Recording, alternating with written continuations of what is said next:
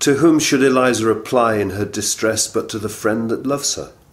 Why then, my dear, do you apologize for employing me? Yorick would be offended, and with reason, if you ever sent commissions to another which he could execute.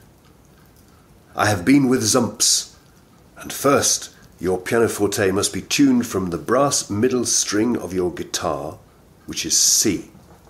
I've got you a hammer too and a pair of pliers to twist your wire with, and may every one of them, my dear, vibrate sweet comfort to thy hopes.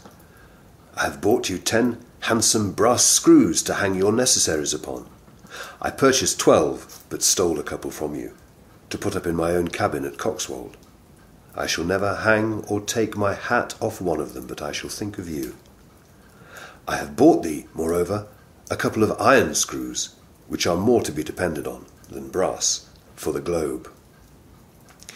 I have wrote also to Mr. Abram Walker, pilot at Deal, to acquaint him that I had dispatched these in a packet directed to his care, which I desired he would seek after the moment the Deal machine arrives. I have moreover given directions to him what sort of an armchair you would want, and have directed him to purchase the best that Deal could afford and to take it with the parcel in the first boat that went off. Would I could, Eliza, thus supply all thy wants and all thy wishes. It would be a state of happiness to me. The journal is as it should be, all but its contents. Poor dear patient being, I do more than pity you, for I think I lose both firmness and philosophy, as I figure to myself your distresses. Do not think I spoke last night with too much asperity of...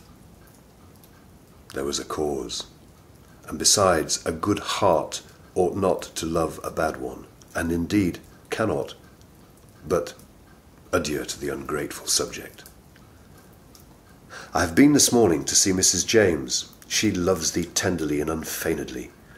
She is alarmed for thee. She says thou lookest most ill and melancholy on going away. She pities thee. I shall visit her every Sunday while I am in town.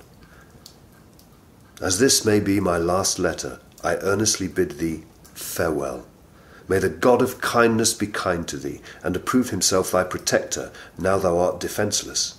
And for thy daily comfort bear in mind this truth, that whatever measure of sorrow and distress is thy portion, it will be repaid to thee in a full measure of happiness by the being thou hast wisely chosen for thy eternal friend. Farewell, farewell, Eliza. While I live, count upon me as the most disinterested and warm of earthly friends. Yorick.